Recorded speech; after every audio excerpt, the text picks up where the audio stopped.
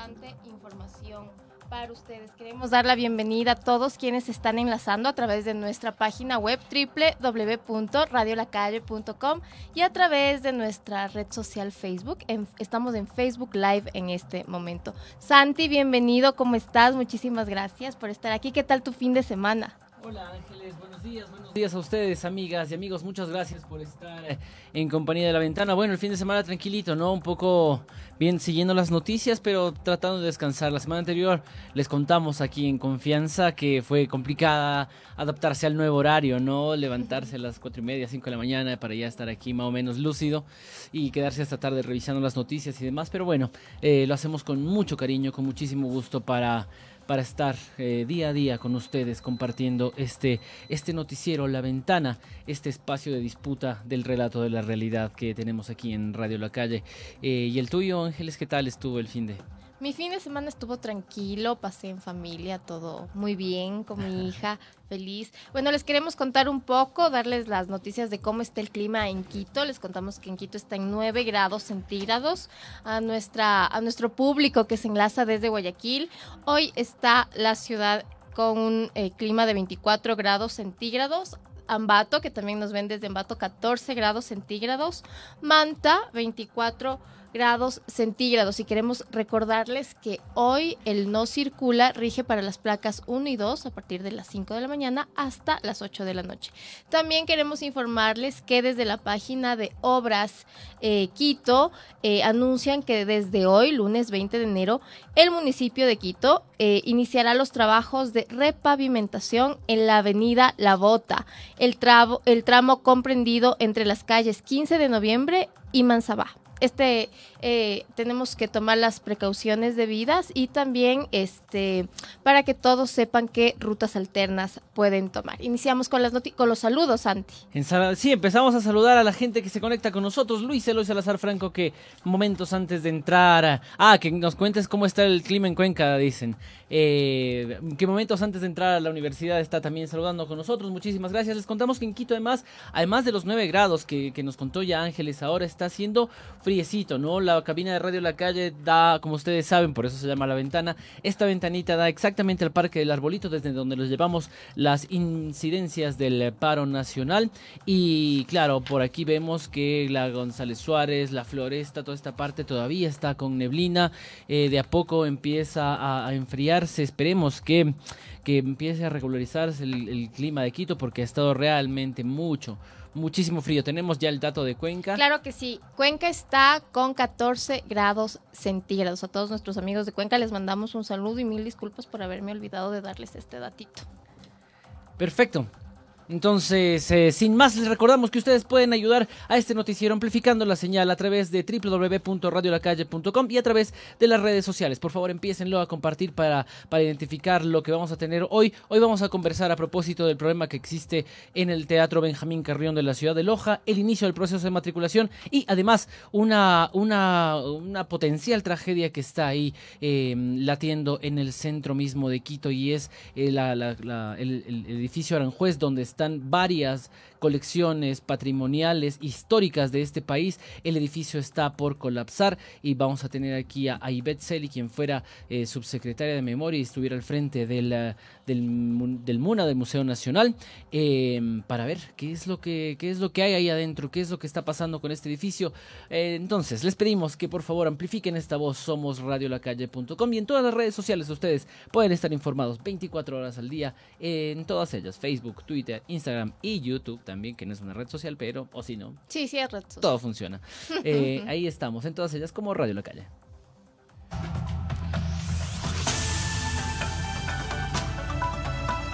La Ventana, el noticiero de la calle. Bueno, una de las cosas con las que queremos empezar es un trabajo que hizo nuestra compañera María Isabel Burbano, que hoy no está acá porque se va a sumar más lueguito al noticiero de la Ventana. Ella hizo un trabajo el fin de semana a propósito de una denuncia que se hizo respecto del Teatro Benjamín Carrión en Loja. El día viernes el Ministerio de Cultura informó que no es posible programar eventos en el teatro porque porque hay unas observaciones, hay un informe de la Contraloría que dice que manda a detener las acciones. Espero que tengamos ya la llamada telefónica, ya estamos ahí con la llamada telefónica, entonces vamos a hacer contacto directo con Loja. Está nuestra amiga Rosario periodista Córdoba. Rosario Córdoba, quien tiene más información al respecto, fue quien puso la voz de alerta además en redes sociales y esta información empezó a replicarse muchísimo, ¿no es cierto? Así es, Santi, pero primero sería bueno darle a la gente un poco el contexto de esta noticia. El Teatro Loja ha cerrado temporalmente sus puertas por la mala administración. Como bien lo mencionó Santiago, en un comunicado del viernes 17 de enero, el Ministerio de Cultura informó que no es posible programar ninguna actividad cultural debido a una recomendación de la Contraloría General del Estado, cuyo cumplimiento, como ustedes saben, es obligatorio. Según el examen de esta entidad, existen irregularidades con el manejo administrativo en las instalaciones del teatro que aún no pertenece al Ministerio de Cultura y Patrimonio. Como ya lo dijimos, está en línea Rosario Córdoba, ella es nuestra colega periodista lojana. Buenos días, Rosario, ¿cómo estás? Cuéntanos un poco cuál es la situación que se vive en este momento respecto al tema del Teatro Benjamín Carrión en Loja. Buenos días. ¿Qué tal, amigos? Muy buenos días, efectivamente desde la ciudad de Loja para compartir con ustedes esta importante información que sin duda alguna ha conmocionado el país debido a la importancia que tiene la construcción y el hecho como tal. El Teatro Nacional Benjamín Carrión, debo contarles, fue inaugurado en el año 2016, tiene una inversión de más de 25 millones de dólares.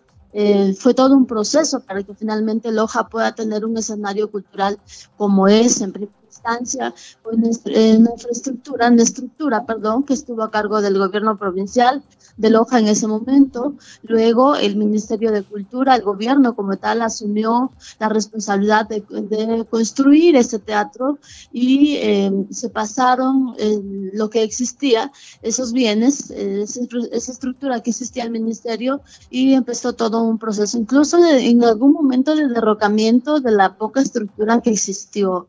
Y hoy por hoy tenemos ya el teatro ahí, como les decía, inaugurado en el 2016, que ha venido dando un excelente servicio a la ciudad de Loja. Recordemos que Loja es una de las ciudades en donde la cultura es parte de su actividad económica.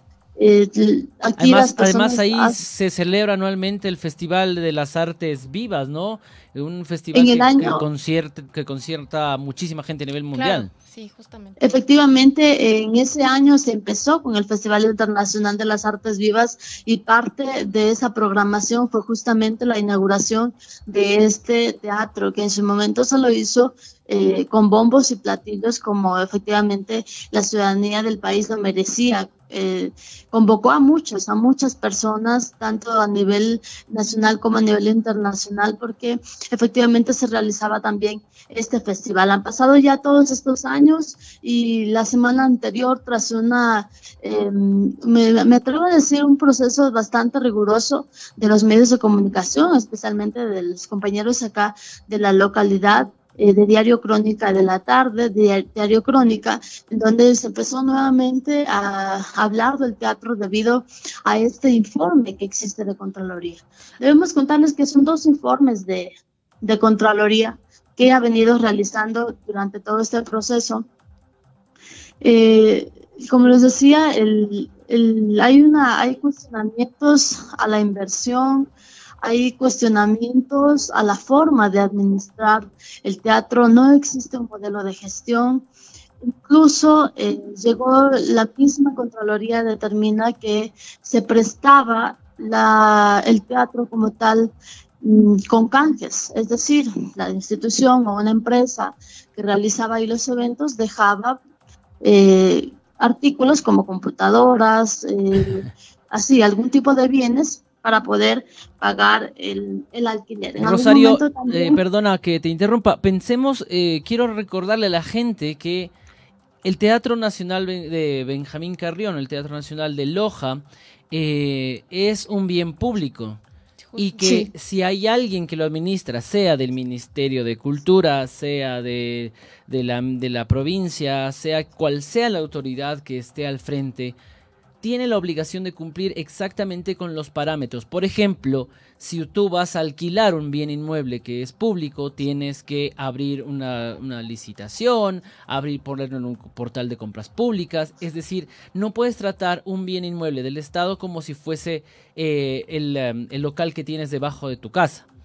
Y eso más o menos es lo que ha estado pasando, ¿no? Y sin pensar tampoco, perdóname que te corte, Santi, pero en las personas que ya tenían programadas actividades, son activistas culturales, ¿no? Que viven muchísimos de ellos de su trabajo, que es el arte. Entonces, ¿qué está pasando con ellos, Rosario? Cuéntanos también un poco sobre eso, cuál es su situación. Han dicho que van a realizar algún tipo de movilización. ¿Qué va a pasar al respecto? Bueno, primero para precisar lo que decía Santiago, en realidad tiene mucha razón cuando esto es una institución pública y debe existir un modelo para que esto pueda funcionar. Lo que hay que indicar a la señora también que toda esta infraestructura del teatro no ha sido recibida. Y aquí también la observación al SECOP, porque es la institución que debía haber facilitado todo esto con el Ministerio de Cultura. El ministro de Cultura estuvo acá en Loja la semana pasada y él decía, hay un problema legal, nosotros no tenemos nada que ver con el ministerio porque el ministerio le dio el dinero al SECOP, el SECOP se encargó de construir la obra y él tenía que hacer la recepción de la obra para luego pasar al ministerio. Efectivamente, eso no ha pasado. Y más allá de incluso del teatro como tal, de que hoy se encuentra cerrado, también hay personas perjudicadas porque no se les ha podido pagar. Hay personas que invirtieron en este teatro, pero que todavía no se les puede liquidar.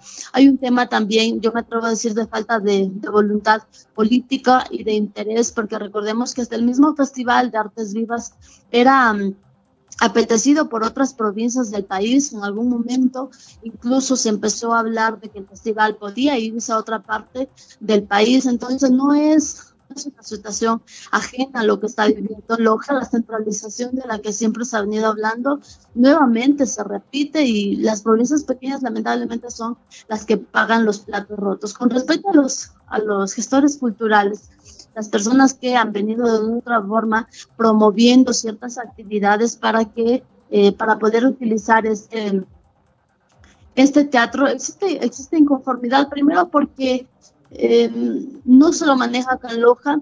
Repito, el ministro también lo reconoció, los procesos están centralizados, administrativos y jurídicos están centralizados en Quito, y eso hace que muchas de las cosas, las personas que estén acá simplemente tengan que obedecer qué es lo que pasa a nivel nacional, qué es lo que se diga a nivel nacional. Entonces decir que existe una participación, que existe esa libertad, no la hay. Los gestores culturales siempre han venido cuestionando este tema, y hoy por hoy también existe esa presión a nivel mediático, a nivel de redes sociales, de que las autoridades deben tomar cartas en el asunto, así como en estos últimos meses se ha venido defendiendo la privatización, reclamando por la privatización de la vía Loja-Catamayo. Claro. Entiendo que este tema del teatro de Loja, sin duda alguna, va a ser también parte de la agenda de los diferentes sectores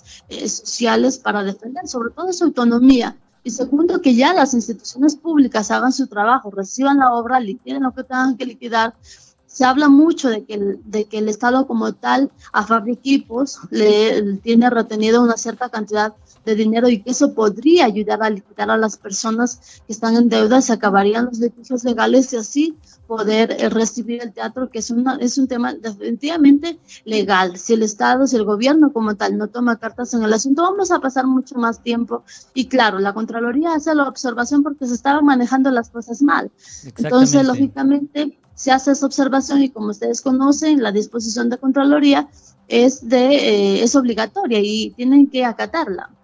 Exactamente. Bueno, muchísimas gracias, querida Rosario. Estamos pendientes de lo que está pasando. Tú has sido una de las voceras para denunciar este gran problema, ¿no? Este manejo, no sé cómo llamarlo, preferiría inadecuado, ¿no? Al menos irresponsable, decir, bueno, yo te presto el Teatro Benjamín Carrión, déjame una compu a cambio. O sea, Sí. casi ni en el local de tu casa haces eso. Y así se ha estado manejando. Una cosa más se sugirió por parte del ministro Juan Fernando Velasco, el ministro de Cultura, fue que este problema venía de un arrastre del gobierno anterior. Y no, los problemas han venido apareciendo desde el 2017, cuando ya estaban ellos en funciones. Así que bueno, Rosario, te agradecemos muchísimo y estamos pendientes de la información que tú nos puedas compartir desde allá. Muchísimas gracias. Gracias a todos ustedes. Recalcar que también hay mucho trabajo de nuestros compañeros, colegas, periodistas de diferentes otros medios de comunicación, que también desde sus espacios están haciendo notar esto, y de una u otra forma las autoridades han venido tomando acciones con respecto a este tema. Gracias. Perfecto, un abrazo. Era Rosario Córdoba desde la ciudad de Loja, allá donde está el Teatro Benjamín Carrión, un teatro además precioso, un teatro que está lleno de lugares preciosos alrededor. En fin, es un lugar muy muy bonito que además está siendo manejado irresponsablemente. Bueno, Marcos Cañar nos dice: eso pasa cuando trasladas toda la administración financiera y legal a Quito. ¿Cómo se puede realizar una agenda de eventos y deben tener aprobación desde Quito? Y con la burocracia que existe a la fecha no son capaces de recibir al teatro.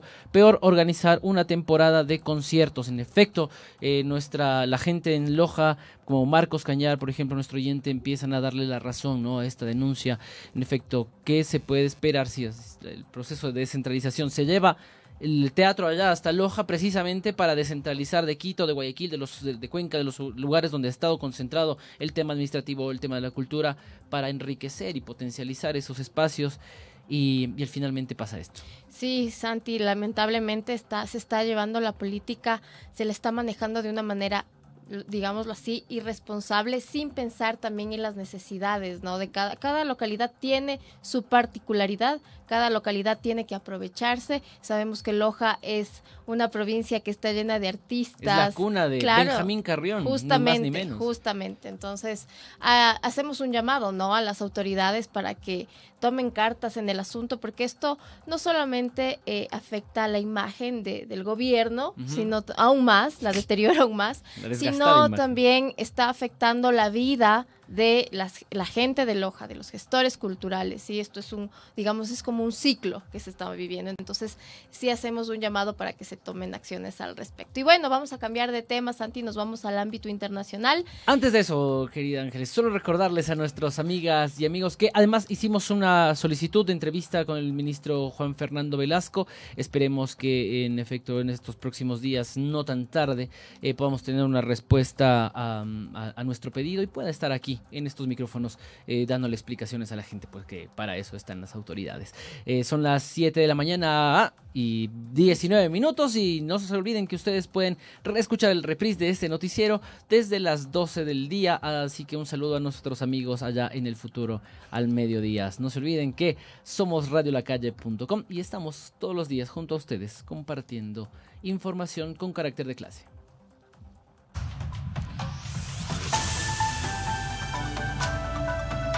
Noticias con enfoque. La Ventana. La 14. Emprende en Radio La Calle, el programa productivo de apoyo a los emprendedores y a la economía popular y solidaria, con Juan Dávila y Mauricio Galindo.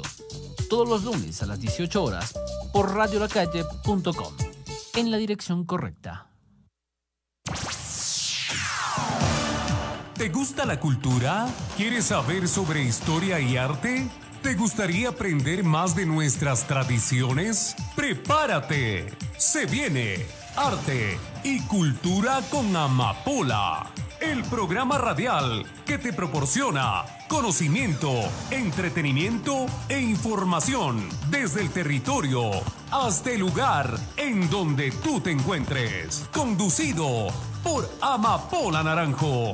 Escúchanos todos los lunes de 9 a 10 de la mañana por Radio La Calle, www.radiolacalle.com. ¡Te esperamos!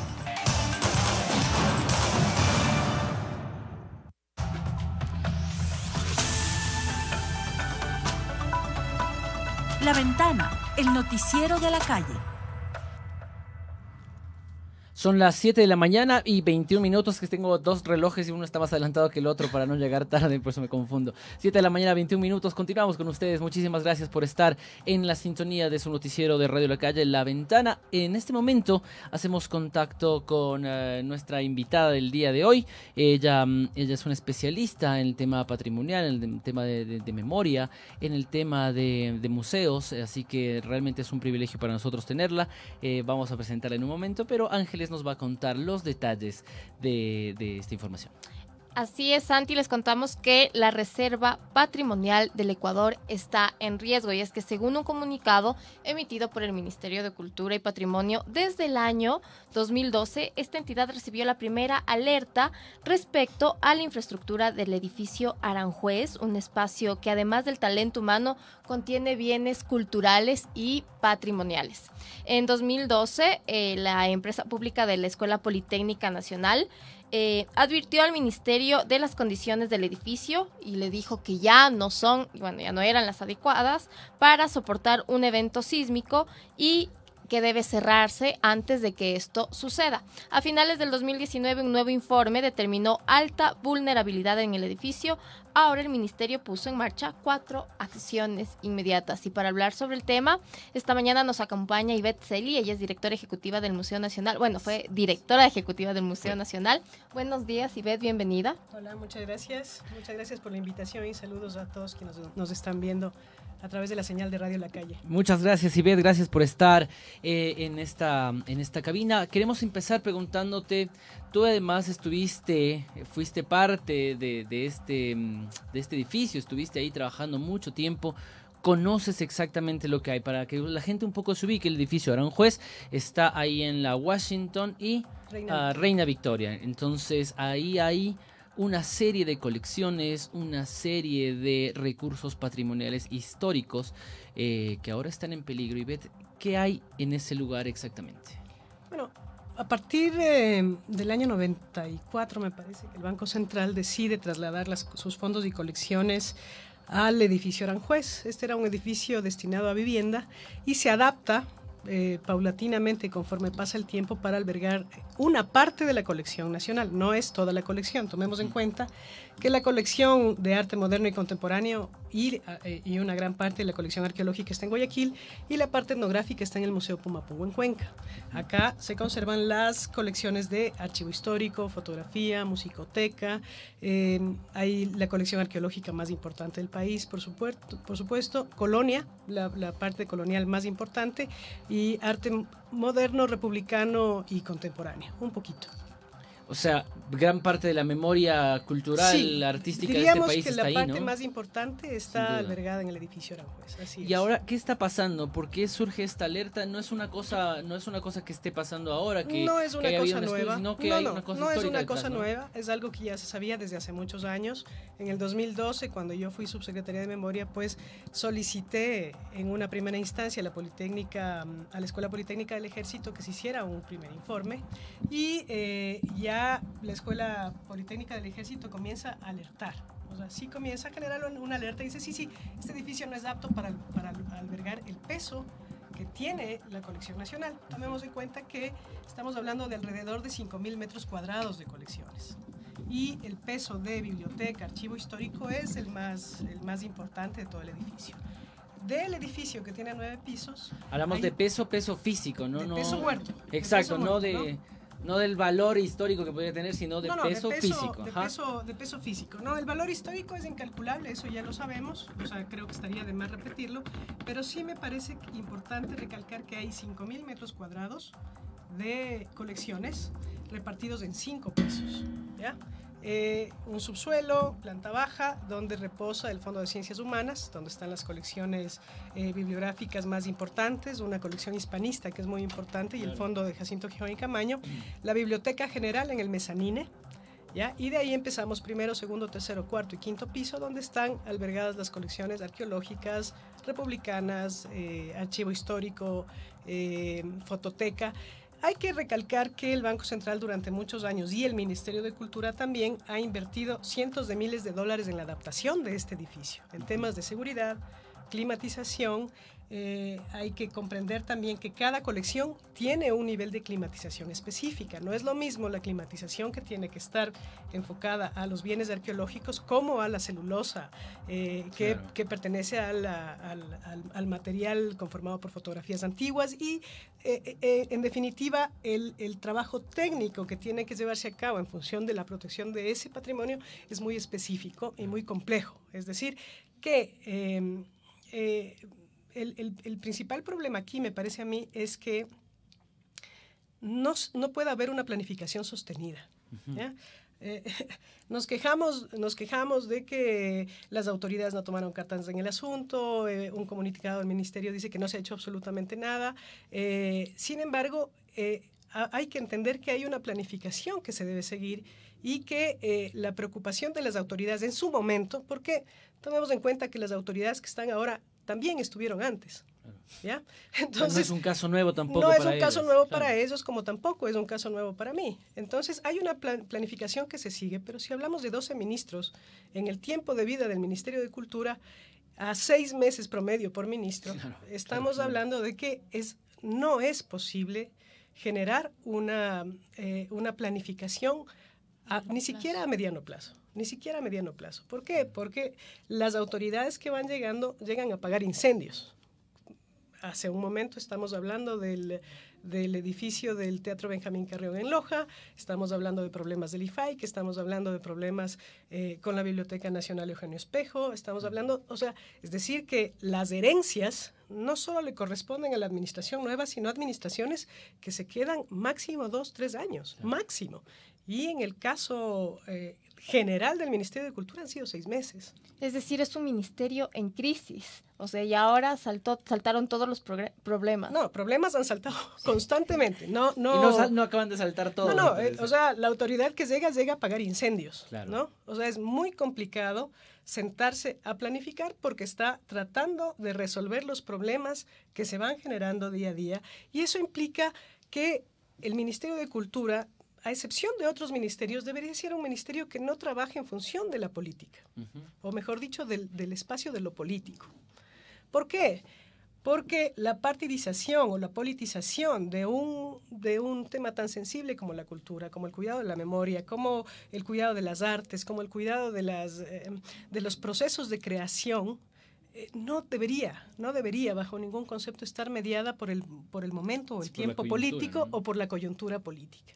Eso quiere decir que cuando cambian autoridades, se van porque hay un nuevo enfoque político, se van porque se piensa que los anteriores eran partidarios de tal o cual ideología y empezamos un borra y va de nuevo, ¿ya? Quiere decir que las autoridades llegan y saben que se van a ir al otro día. Claro. ¿No? Entonces ya casi no hay una visión de largo plazo. Durante muchos años un ministerio que ha estado a expensas de cuotas políticas, bueno, ya lo sabemos, hemos tenido ministros eminentemente políticos, claro. Y también entregados a enganches políticos también. Me parece que eso es el principal daño que ha sucedido. Yo no creo que ninguna autoridad ingresa con mala fe a decir vamos a hacer que esto se caiga, sino vamos a tratar de hacer que esto se sostenga por un tiempo más hasta que venga el siguiente, más o menos. A ver, más o menos cómo arregla. Ahora, Ivette, entre los problemas que un poco podemos detectar, la estructura se está cayendo. No. A ver, ¿qué es lo que está pasando ahí? Un poco. El edificio no es un edificio construido como la mayoría de edificios que albergan repositorios de memoria en este país. No es un edificio construido para el uso que se le está dando. ¿Ya? Es un edificio que ha soportado mucho peso porque, como te digo, el peso de las colecciones, especialmente de archivo histórico y bibliográfica, es muy fuerte, ¿no es cierto? Eso significa que tiene problemas estructurales, efectivamente, tiene un daño estructural grave, efectivamente, pero eso sería evidente en el caso de un sismo de intensidad considerable. Claro. ¿Ya? Eso, piensa tú que en el terremoto del 16 de abril del 2016, ya debió haberse tomado en ese caso la decisión de evacuar el edificio, claro, y sacar las colecciones, pero no es tan sencillo porque puede ser más complejo el remedio que la enfermedad. Es decir, llevar o trasladar las colecciones hacia un lugar que no tenga acceso para los investigadores, que no tenga las condiciones de climatización, de seguridad, de estabilidad de bienes, Claro. Podría ser un riesgo mayor. Y la preocupación que yo tengo y que me salta constantemente es la probabilidad de decisión de autoridades de desmembrar las colecciones. ¿Ya? Es decir, esta se va por acá. Ya nos pasó hace algunos años donde se quería llevar el Archivo Histórico Nacional a la ciudad, a otra ciudad, no me acuerdo, me parece que a Guaranda, ¿no? Entonces, desmembrar las colecciones es un impacto fuerte porque la investigación se hace a partir de las colecciones. Y los investigadores requieren además toda la información relacionada y contextual a cada uno de los elementos que está investigando. Entonces, me parece que hay que tomar las cosas con calma. Efectivamente hay una alerta, pero interrumpir servicios públicos, claro, de la noche a la mañana, alertar, alarmar, volvernos todos locos porque ya se va a caer mañana, me parece que es un poco irresponsable, ¿no? Sino tomar las cosas con calma y planificar. Para eso, me parece importante decir que nosotros habíamos generado una planificación ya para enfrentar esa alerta, ¿no? La primera era abrir el Museo Nacional porque todos los bienes que estuvieron albergados en el Museo Nacional se llevaron al edificio Aranjuez, lo que incrementó considerablemente el peso de lo que había en el edificio, ¿no es cierto? Entonces había que abrir urgentemente el Museo Nacional para poder ubicar esos bienes y liberar un poco de peso. Segundo, evacuar los pisos altos, que son los de mayor riesgo, es decir, tienes 9 pisos, de los cuales el riesgo latente sí está en los pisos 9, 8, 7, 6, ¿ya? Desde arriba hacia abajo. Oficinas. Que eran oficinas, tomemos en cuenta que en algún momento se decidió albergar todos los bienes de la banca cerrada en el piso 9, gran error. Eso fue un error terrible. Entonces, eso se eliminó, se evacuó, se llevó a un edificio prestado en el COSFA, que además estaba escuchando que era una de las alternativas. El COSFA no presenta ningún tipo de seguridad para albergar bienes culturales, ¿no? Entonces, bueno, se eliminó, se evacuó eso, se trasladaron las oficinas, de ahí funcionaba el IFAIC, funcionaba el ICA, funcionaban auditoría interna, funcionaban algunas oficinas y se había convertido en bodega de la matriz, además. Entonces, todo eso también se saneó y se eliminó, se trasladaron al edificio Contempo esas oficinas y se quedó únicamente las oficinas que estaban relacionadas al patrimonio, es decir, la Subsecretaría de Patrimonio, la Subsecretaría de Memoria Social, las reservas con sus respectivos curadores y nos quedó una patita que era el Plan Nacional del Libro, ¿ya? Que esa, sin embargo, eran personal móvil, ¿no? O sea, no es peso que está concentrado en un mismo espacio. Aún así, ellos ya tenían planeado moverse a otro espacio. La siguiente era realizar un arreglo estructural del edificio. El edificio tiene 2 torres, la torre A y la torre B. Y entonces la intención era trasladar los bienes de una torre a otra para poder hacer arreglos estructurales por torre. ¿Hay posibilidades de hacer arreglos estructurales? Mira, yo no soy ingeniero estructural, me parecería importantísimo que el Ministerio de Cultura cuente con un ingeniero estructural y un equipo además interdisciplinario de gente que diga esto es lo que se puede y esto es lo que no se puede. ¿Cuánto tiempo más podría permanecer? Tomemos en cuenta que un sismo de 8 punto tanto o 9 no solo desbastaría un edificio que alberga bienes culturales, sino, no quiero pensar en la iglesia de San Francisco, la compañía y demás que fueron terriblemente afectados por el terremoto del 88. Claro. ¿No? Es decir, una contingencia no es...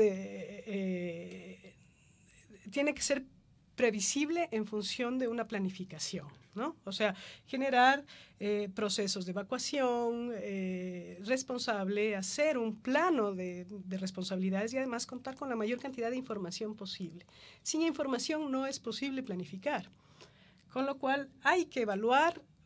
No digo que esto implicara quedarse en el diagnóstico, pero me parece que hay espacios más adecuados sobre los cuales se podría consensuar y llegar a un acuerdo. Por ejemplo, ¿cuáles? Mira, en el 2018 yo le propuse al entonces ministro Raúl Pérez que deberíamos hacer un acercamiento a la Casa de la Cultura para que el Museo Nacional del Ecuador pudiera tener una reserva vista y así liberar el espacio del edificio Aranjuez, el peso en el edificio Aranjuez. Eso implicaba que una de las salas contiguas, estoy diciendo una idea que fue la que habíamos conversado en aquel momento tanto con las autoridades de ese momento como con los técnicos que estaban trabajando. Tomemos en cuenta que la responsabilidad de la infraestructura del Ministerio de Cultura recae en el Plan de Protección del Patrimonio, en la gerencia del Plan de Protección del Patrimonio Cultural, que anteriormente se llamaba SOS Patrimonio y que era parte del Plan de Emergencia, ustedes recordarán. Claro que sí. ¿Ya? Entonces, el Plan de Protección del Patrimonio contaba con una gran cantidad de técnicos especialistas en cada una de las áreas, arquitectura, ingeniería, ingenierías eléctricas, estructurales, tenían unos buenos perfiles ahí que podían sostener y tratar de evaluar cuáles eran las posibilidades más adecuadas. Como te digo, todo esto implica un tema de planificación y responsabilidad a corto, mediano y largo plazo. Claro. ¿Ya? Los trabajos debían iniciar en el 2020.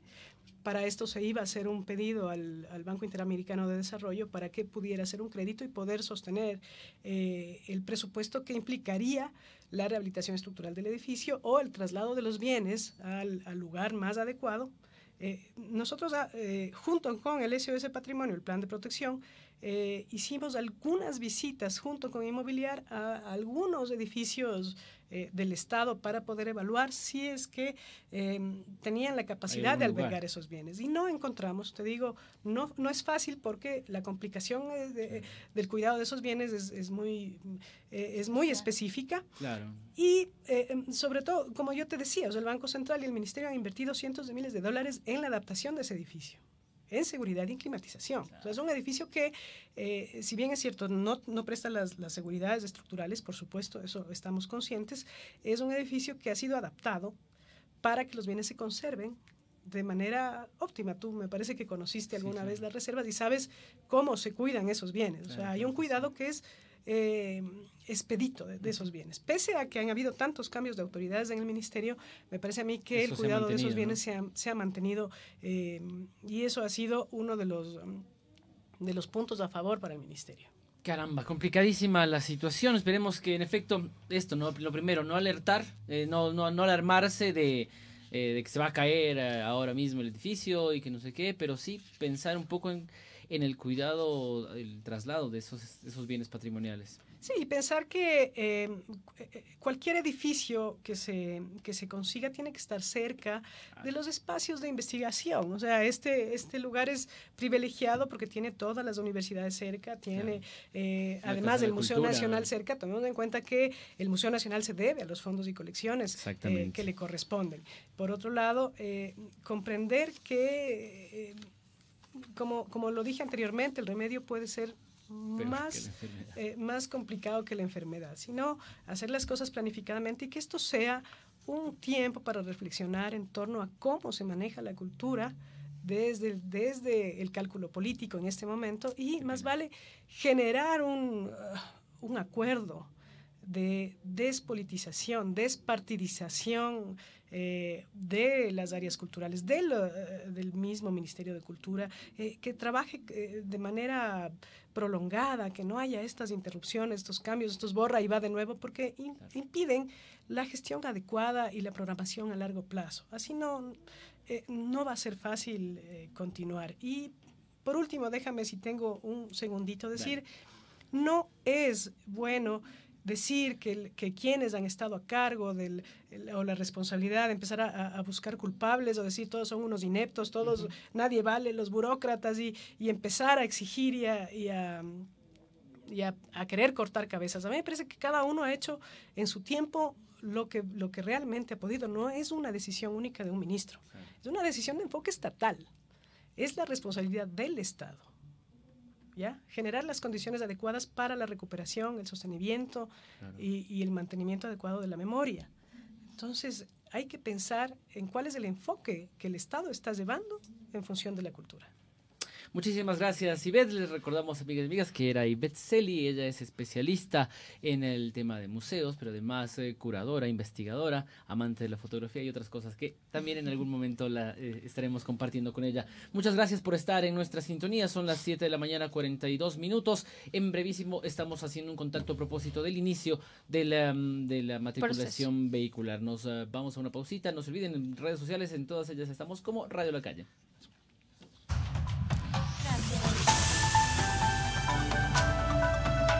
Noticias con enfoque. La Ventana.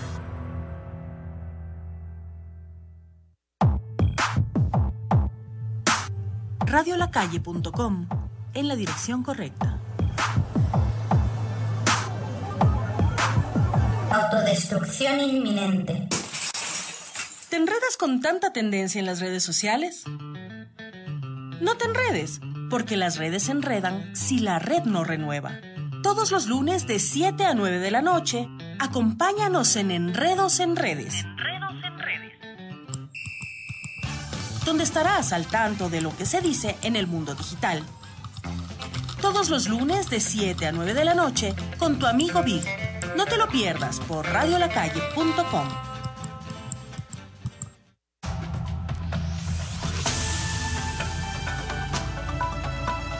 La Ventana, el noticiero de la calle.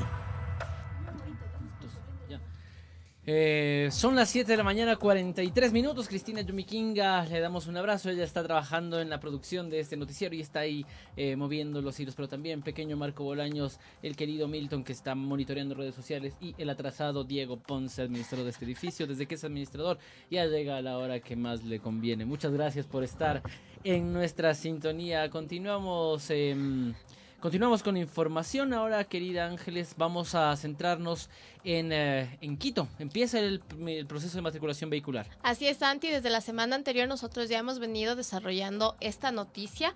Es muy importante, ¿no?, conocer sobre cómo va el proceso de matriculación vehicular, que empieza desde hoy en nuestra ciudad capital. La Agencia de Tránsito, la ANT y el Servicio de Rentas Internas iniciaron ya la revisión del sistema de matriculación desde el viernes pasado hasta este domingo. Ahora el sistema va a entrar en funciones desde hoy, 20 de enero. Los usuarios deben generar su cita previa a través de la página web www.amt.gov.es.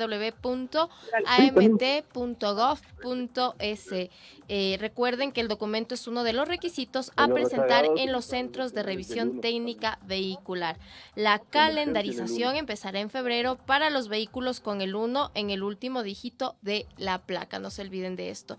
Y las personas que no realizaron el proceso de matriculación en el 2019 tienen que pagar los siguientes valores: $25 por la calendarización, el mismo valor por no pagar la matrícula y por no asistir a la convocatoria de la revisión técnica, $50. Para ampliar este tema, para conversar un poco sobre cómo avanza este proceso, nos enlazamos vía telefónica con Sebastián Lazo. ¿Quién es, Santi? Preséntanos un poquito. Bueno, Sebastián es el director de Registro y Administración Vehicular. Buenos días, Sebastián, ¿cómo está? Le saludamos desde Radio La Calle. ¿Cómo ha empezado este proceso de matriculación vehicular? Buenos días, estimados. El proceso de matriculación está dentro de lo que estábamos esperando. Tenemos ya afluencia de gente en los centros. Efectivamente, hoy empieza la atención al usuario, tanto para revisión técnica vehicular como para matriculación. Desde hoy pueden acercarse a todos los centros que tenemos para empezar el proceso.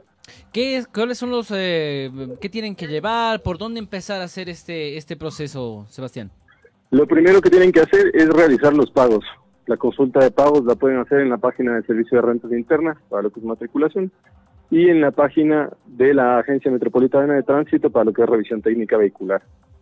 Una vez que cancelen todos los pagos, ya pueden tener acceso a la cita de igual manera en línea y acercarse a los centros del día que hayan escogido efectivamente la cita.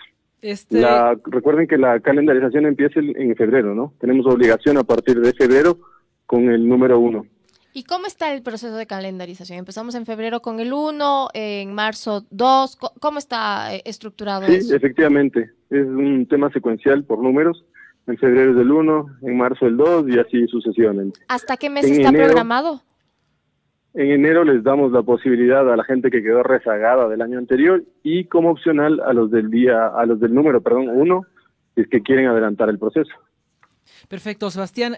La gente nos consultaba el otro día cómo funciona, porque hay algunos procesos que estuvieron detenidos en estos 15 días iniciales del año, que hubo traspasos los tiempos se cumplían en esos 15 días, que no se alcanzaron a hacer.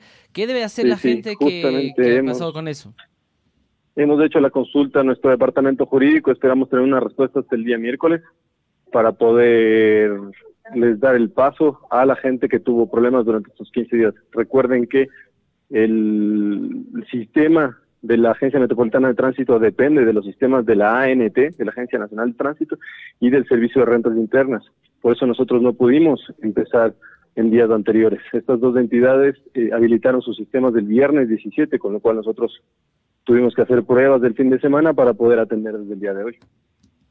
Perfecto, Sebastián. Ángeles, tú tenías una pregunta a propósito de otro tema que quizás le compete, Sebastián, escuchamos. Así es, Sebastián. La semana anterior recibimos, ciertas, no denuncias, ¿no? Pero sí comentarios de la gente que cuida autos, claro, de manera informal, también son denominados vigilantes seguros, en varios sectores del centro norte de Quito. Por ejemplo, podemos ver que es en el sector de la Contraloría, donde los autos se parquean, siempre se han parqueado, ¿no? Obviamente sabemos que esto no es normal, sin embargo, ellos aducen que nadie les ha informado y que han venido a retirar los autos de una manera, digamos, como imprevista y también lo denominaron violenta. ¿Cómo está esto? ¿Cómo se va a hacer con el tema de los parqueos? ¿Cómo está funcionando este proceso de notificar a los vigilantes seguros? Que sabemos que son gente que vive de esto, ¿no? Del día a día, de su trabajo tal vez informal. El tema, nos decían, ¿no? Sabemos que es un tema técnico, pero también quisiéramos invitarles a ustedes a que también sea un tema humano, ¿no? Y también les notifiquen adecuadamente. Sabemos que ellos tienen familia, muchos son sustentos de hogar. ¿Cómo está esta situación? Sí, efectivamente nosotros no tenemos potestad sobre todos los temas del municipio, pero tenemos el tema de la zona azul. Controlamos con eso justamente a la informalidad y tratamos de tener controles de la informalidad de los parqueos informales. El municipio tiene justamente la zona azul dispuesta para que los usuarios utilicen dentro de la ciudad y hay parqueaderos públicos también asignados. Como tú dices, tendremos que tener mayor control y justamente este año vamos a iniciar procesos de control más rigurosos, no solo del tema de los parqueos, sino de las ventas informales en la calle, que esto compete a la Agencia Metropolitana de Control. Perfecto, Sebastián, solo para que les quede como claro a nuestros oyentes, hacer una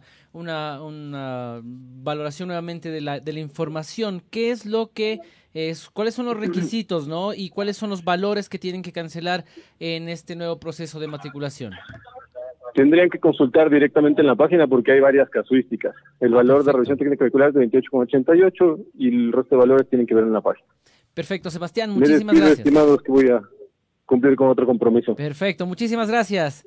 Gracias, Sebastián. Sebastián Lazo es el director del Registro y Administración Vehicular del Distrito Metropolitano de Quito. Son las 7 de la mañana, 51 minutos. No se olviden que ustedes pueden estar informados de todo el acontecer nacional, internacional, cultural y deportivo a través de www.radiolacalle.com todo el día y a través de nuestras redes sociales. En todas ellas somos Radio La Calle.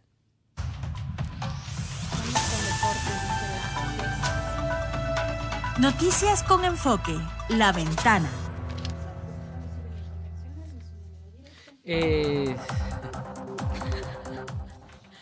Y vamos con las noticias deportivas. Les contamos que son las 7:50 de la mañana. Y en unos breves instantes nos vamos a enlazar con nuestro periodista deportivo estrella. La voz más esperada, ¿no? Claro. De La Calle.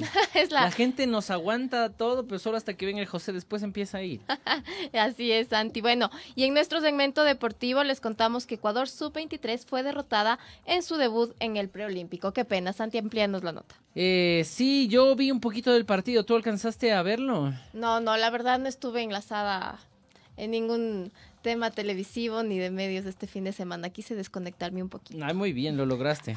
Así es. Bueno, pero sí, en efecto, la selección ecuatoriana de fútbol fue derrotada en su debut en el preolímpico que se desarrolla en Colombia. Nos tocó enfrentar a Chile en el debut, además el primer partido de todo el torneo, y nos fue mal, la verdad. Pero más detalles de esta información nos va a entregar nuestro periodista deportivo José Rivera, la voz más esperada de Radio La Calle. Todo el mundo solo nos aguanta para que llegue tu momento. José, buenos días.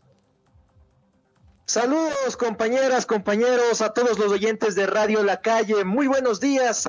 Es verdad, no fue un buen inicio para la selección nacional sub-23, que fue derrotada por su similar de Chile. 3-0 fue el marcador en su primer encuentro por la fase de grupos del torneo preolímpico sudamericano en la localidad de Pereira. En el primer tiempo, Chile, con una presión constante sobre la defensa tricolor, le valió esta estrategia a los chilenos para que la Tri cometa muchos errores. El más grave fue una falta de Jordi Alcíbar al minuto 28, que fue sancionado con tarjeta roja. El elenco chileno fue más cauto, más habilidoso el resto del partido. Al minuto 58, un centro al área de Ángelo Arauz fue mal despejado por Jackson Poroso, quien lamentablemente marcó en propia puerta. 17 minutos después, Camilo Moya burló la defensa para ejecutar un eficaz remate y anotar así el segundo gol de la Roja. En los minutos adicionales, un desbarajuste total de la defensa y una precipitada salida del guardameta Moisés Ramírez le permitió a Iván Morales marcar el 3-0 final. A continuación, escuchemos las declaraciones de Jorge Célico tras esta dura derrota tricolor. Creo que, bueno, no tuvimos un buen partido, eso es evidente. Nos costó mucho jugar con los primeros. Eso permitió que Chile sea un poco más profundo, más vertical que nosotros. Hoy perdimos, pero ojo, cuando usted sale de esa primera presión, si está bien, esta selección es complicada. Así que ojo, también arriesga, pero también tiene mucha posibilidad de convertir cuando rompe la presión. Hoy los goles no fueron producto de eso. Yo creo que en el primer tiempo cometimos errores, ya en el segundo tiempo, ya sí con un hombre menos, le pedí a los jugadores que estuvieran un poquito más cuidado en la salida, porque obviamente Chile lo iba a buscar con mayor intensidad, porque tiene un hombre de más y porque se veía con la posibilidad de hacerlo. Así que bueno, yo a su pregunta responderle que intento formar de una manera y la responsabilidad con las dos salir más son mías, ¿no?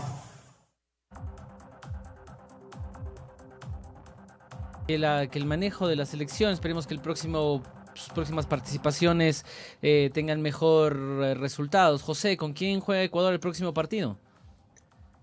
El próximo partido de la Tri Sub-23 será este martes 21 de enero a partir de las 20:30 ante la anfitriona Colombia. Colombia cayó ante Argentina 1-2 en su debut en el torneo preolímpico. La novedad de este partido será que Leonardo Campana, el jugador de Barcelona Sporting Club, estará ausente, ya que partió ayer mismo a Inglaterra para firmar un contrato con el Wolverhampton Wanderers de la liga inglesa, por supuesto con el permiso de Jorge Célico. Así que sin el delantero, la Tri tendrá bastantes complicaciones en la línea de ataque. Más problemas. Bueno, José, muchísimas gracias por tu información. Te esperamos el día de mañana. Por supuesto, como siempre, encantados. Un abrazo. Era José Rivera, nuestro periodista deportivo, la voz más esperada de Radio La Calle. Son las 7 de la mañana, 56 minutos. Se nos ha pasado volando el tiempo, querida Ángeles. Así es, Santi, son 7:54. Ay. Creo que deberíamos arreglar ese reloj. El mío es el mío.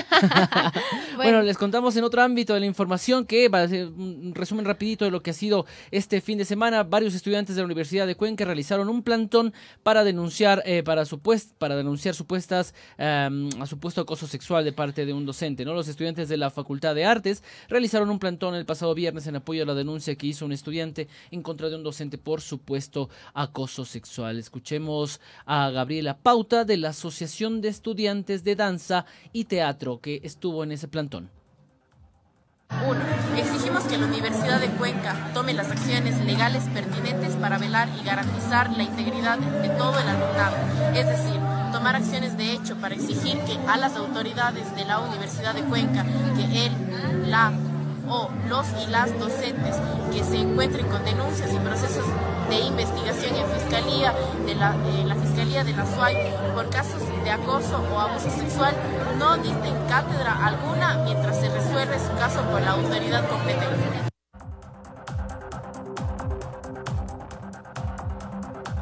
Y después de 2 días de paralización, los estudiantes de la carrera presentaron un comunicado donde informan de la reunión que tuvieron con el Consejo Directivo y representantes de Bienestar Estudiantil.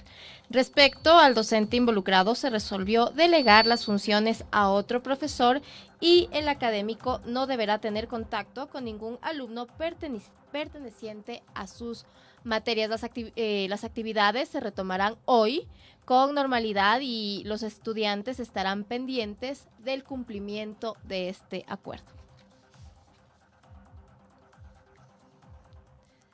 Santi. Son las 7 de la mañana, 58 minutos. La cifra de este día son los $58,65 en los que está evaluado el barril de petróleo, el WTI, que es el precio del referencial del crudo ecuatoriano, $58,65, y todavía no vemos obras. Las reformas al Código de la Niñez plantean que la pensión alimenticia se extienda hasta los 24 años y si es que el menor estudia cursos de educación superior. Actualmente las pensiones alimenticias llegan a los 21 años. Esperemos, vamos a tener información más adelante sobre el tema. Vamos a tener invitados de aquellos ponentes de la ley que proponen que la pensión alimenticia sea hasta los 24 años. Somos radiolacalle.com. Y bueno, estamos ya... La Ventana, el noticiero de la calle. Y bueno, en vivo pasa de todo, ¿no? Pero bueno, vamos a ir ya cerrando el programa. Santi, son las 7:57 de la mañana. Queremos antes recordarles que hoy tenemos los programas de arte y cultura con Amapola y Enredos en Redes. Exactamente, ¿no tenemos también emprendimientos hoy? Sí, también hoy a las 9 de la mañana viene Amapola Naranjo con su programa Arte y Cultura con Amapola. Después a las 6 de la tarde Enredos en Redes y después a las 6 de la tarde Emprende, el programa especializado en emprendimientos. Tendrán invitados y a las 7 Enredos en Redes con tu amigo Vic. Muchísimas gracias por estar en nuestra sintonía. Nos escuchamos el día de mañana y por supuesto le agradecemos a quienes hacen posible todo esto que pasa aquí. Pequeño Marco Bolaños, el Milton, Pili. Vamos, cierto, tenemos una sorpresa para ustedes. Debemos meterlo en la mitad a este segmento. Hoy, antes de despedirnos, los vamos a dejar con un videíto. Nos hemos tomado el tiempo junto a Pilar Cobo, nuestra amiga correctora de estilo, especialista en lengua, para encontrar los errores de las cosas que decimos, de las cosas que leemos, de las cosas que hacemos, que tratamos con las palabras en la cotidianidad. Fe de erratas. Exactamente. Entonces, el segmentito se llama Erratas. Los dejamos con erratas y les agradecemos. Gracias, querido Mikinga, gracias, Diego Ponce, querido Diego Ponce y querida Ángeles, muchísimas gracias. Gracias, Santi, a ti. Muchísimas gracias a todos por estar en la sintonía de La Ventana de Radio La Calle. Vamos con Erratas. Erratas. Hasta mañana. Gracias.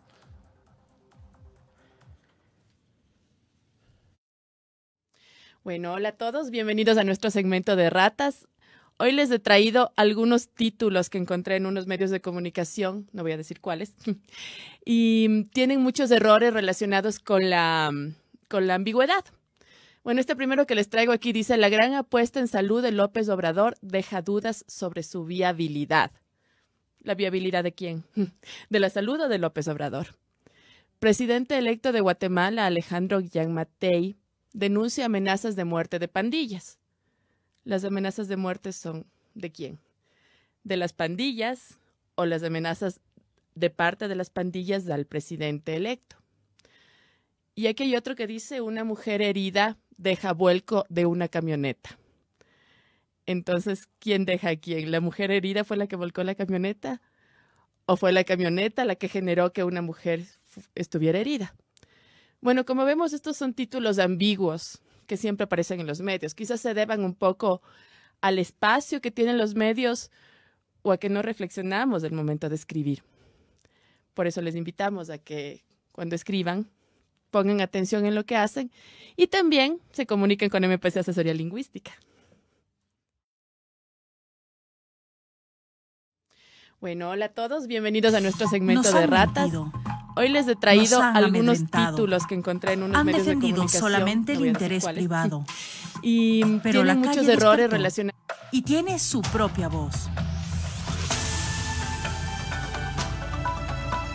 La Ventana, el noticiero de la calle.